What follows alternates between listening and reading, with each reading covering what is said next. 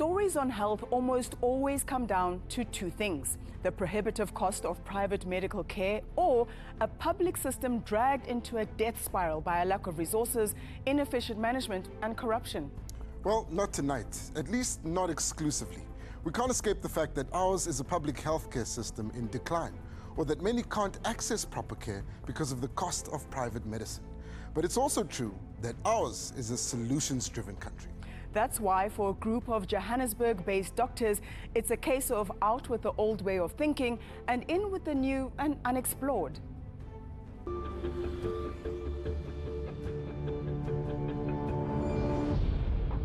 South Africa's healthcare system needs urgent government intervention. Shortage of medicine, shortage of staff, it's a chronic problem. South Africa is reportedly facing a talent flight in doctors and medical professionals because of the National Health Insurance Scheme.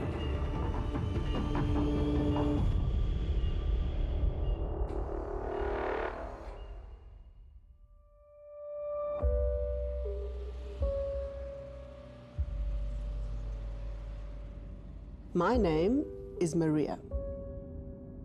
I've been suffering with shoulder pain for over 10 years. And for me, the only option now is surgery. I'm not gonna lie, I'm slightly freaked out and I am scared, but I'm ready for this. In the heart of bustling suburbia stands Johannesburg Surgical Hospital, a cutting-edge health hub funded by the very specialists working here. Granted an all-access pass, we're about to follow Maria as she gets her shoulder surgery. Maria has been diagnosed with an impingement, a tendon rubbing on her shoulder blade. We are on our way to meet the surgeon who will lead the operation, Dr. 𝗀𝗁cie𝗿𝗆𝗆𝗆, affectionately known as Dr. Shoulder.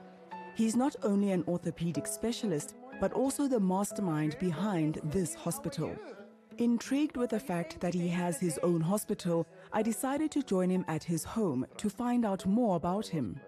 My uncle had a big role in my life and decision making because he was an engineer and I liked the way he was doing things and he was like a role model for me. So that made me ask him the question, what do I do? And he says, study medicine. And I'm a little bit compulsive probably. I said, okay, then I will become a doctor. In private practice for over 20 years, he's always had big dreams, and one dream in particular. I always wanted to do a hospital where the doctors can make the choices of what they want.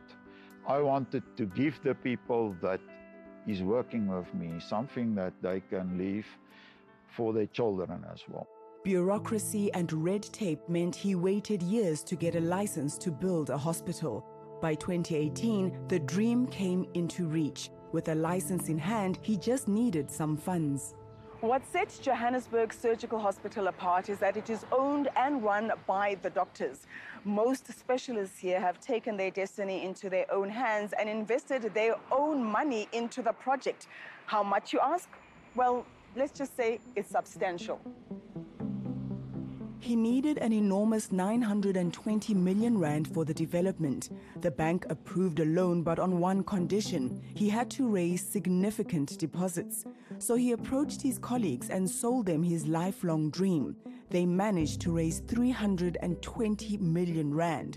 This meant that the hospital was private, steering clear of public listing and enabling doctors to prioritize patients over profit. People look at private hospitals where doctors have a financial input into it. It's a frowned upon concept.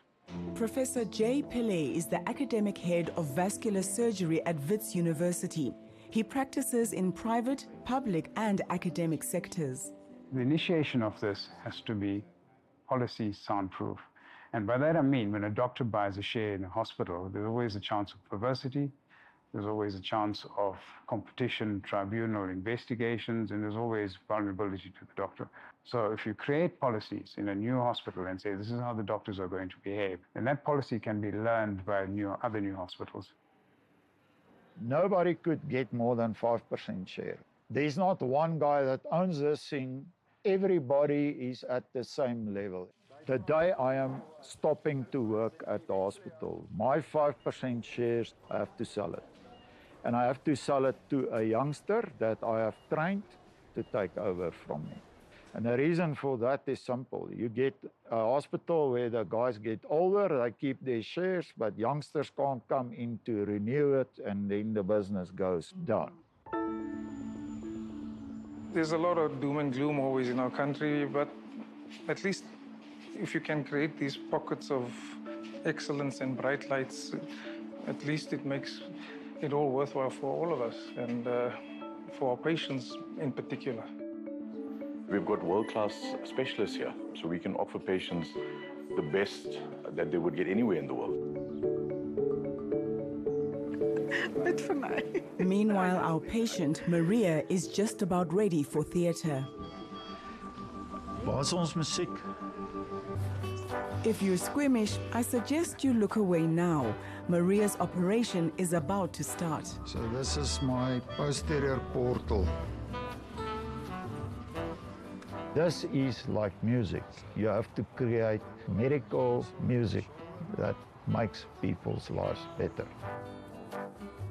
There's a little bit of fluff around here. I'm going to clean a little bit. If I walk into theatre, I'm putting on the surgeon's cloak. Then I want things to be done in a certain way. This is the shoulder bone, the tip of the shoulder scapula. It's the 𝗀𝗃𝗃𝗀𝗃, and I'm cleaning it now, like you can see. The amazing thing walking into a theatre where I have the right equipment, the staff now understands what I want to achieve, and the team is getting together.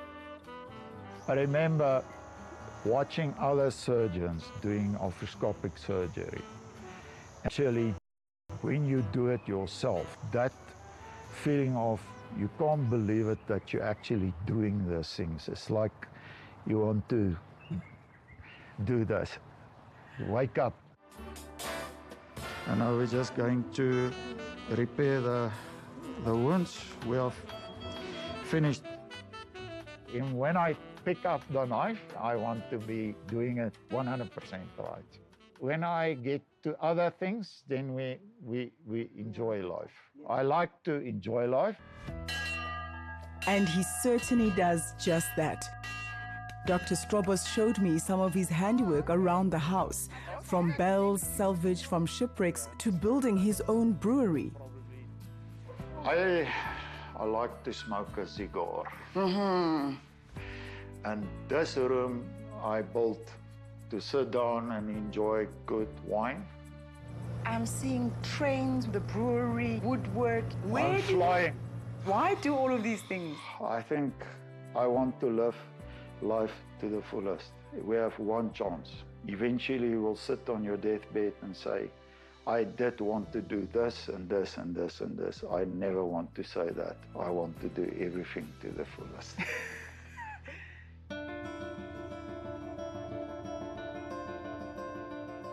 It's hard to be here and not think of the millions of South Africans who can't access quality healthcare.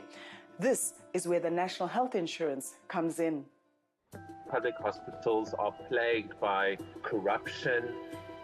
So if you don't introduce the NHI, that improvement will never happen. But you can't introduce it with a broken system. There is much debate about the National Health Insurance Bill. It aims for universal health coverage regardless of income, granting equal access to healthcare. However, concerns arise as the government gains control of a substantial sum, around 500 billion rand. Past corruption and mismanagement have eroded trust in the government's administration of the NHI, especially when viable alternatives are available. Perhaps we should state at the inception that a different healthcare system is mandatory and necessary. And one of them are what we call PPPs, the public-private partnerships. If we start saying that we have many private hospitals with limited occupancy, can we create policy to get some of those hospital beds in some economically feasible fashion to be used by the state? Mavericks like Dr. Strobos are exactly what we need. If you think about it, the easier thing would have been to complain about the state of healthcare in this country, pack up and leave. But he decided to stay and build something that will last generations. I want to be a proud South African. I want to do something for South Africa. And the way I want to do it is I want to create things that I have the passion for. And I want the government to help private individuals, private companies, private people that wants to make a difference. I want that to happen in South Africa. That's my dream for South Africa.